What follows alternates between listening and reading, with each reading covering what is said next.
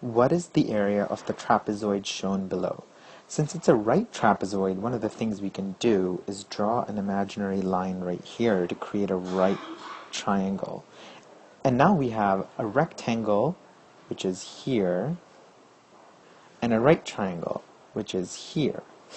The area of the rectangle is base times height, so we know that the base is 6 and the height is 8, so we have 48 units squared. And then the area of the right triangle is base times height. Well, we know the height's the same, so 8. And then for the base, we know that the whole thing is 12. We know that the top part is 6. And so now we know that this here is 6 units.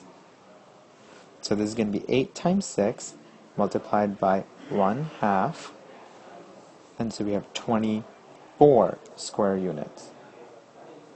48 plus 24, the two parts together, make up 72 units squared.